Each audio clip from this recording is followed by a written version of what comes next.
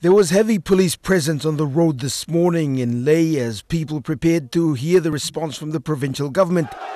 Just 7 days ago, these were the scenes in Leh as more than 3,000 people gathered at Sir Ignatius Kilagi Stadium to present a list of demands to the provincial government. This morning, a more orderly crowd. Morobe Governor Naru went through the list of demands, spending time to address each one. These are all corrupt public servants. So people must take action and deal with them all. Of prime concern for Leh City are street vendors who get their supplies from Asian-owned shops. The vendors congregate in public spaces like Eriku and in many reported cases have been responsible for harassment and petty crimes. Last week, the provincial government announced a ban on street vendors.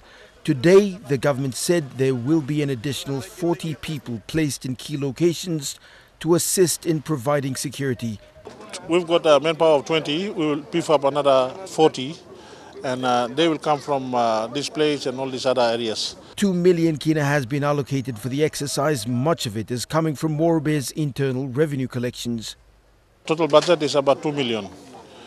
But because we have to roll it out immediately, we look for funds somewhere and then we roll it out. But unfortunately, the bigger component, as we all know, Inokam, PSIPM now Nogatokata. Street vendors may have come to the fore, but it's the land shortages and the lack of economic opportunities that's troubling the province.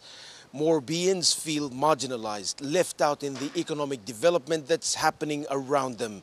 Scott Waide, National EMTV News, Leh.